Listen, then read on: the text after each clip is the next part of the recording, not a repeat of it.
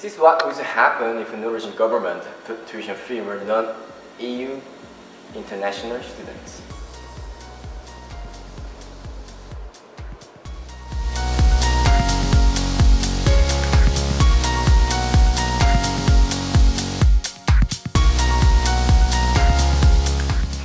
We wanted to make this video to show to everybody that the international students are all enjoying their stay here in Norway, and that everybody should have the same rights to experience the studies here in Norway. So let's ask the international students in Hønefoss why they came to Norway. Okay, I came to Norway because I do love the Scandinavian country and I was really curious to discover this amazing place. I went to Norway in order to study in a cross-cultural environment and to learn more about the Scandinavian welfare system. Because I didn't know about Norway at all. Of course I can read the book about Norway, and I can Google it, and I can see some really beautiful photos about Norway. But all about that was not the point to me. The point is not that romance around there, you know, so I really wanted to know what's the real Norway.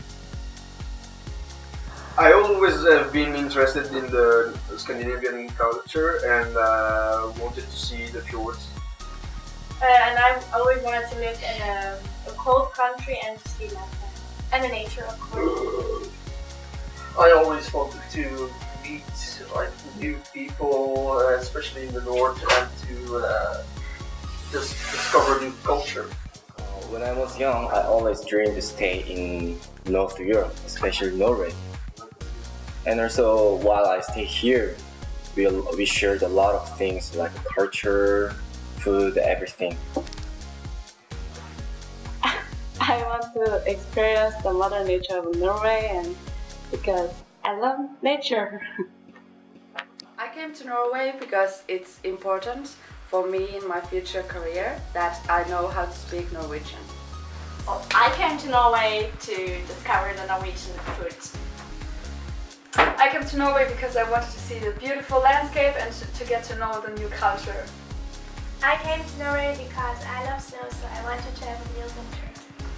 I wanted to meet new people from all over the world.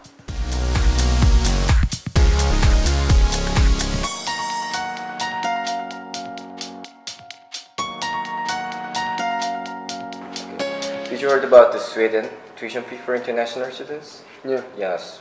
Yeah, they put the tuition fee for international students from 2011, and also something like a drop of the international applicants from outside EU and Switzerland is about 80%. Yeah, you're right, and it does some negative consequences in the overall international education in Sweden, and also it has resulted in a general drop in international ranking for the universities in Sweden.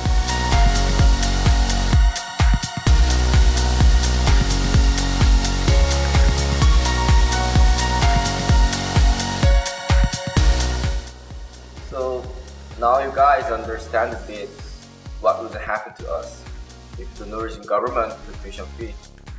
We are not international students anymore.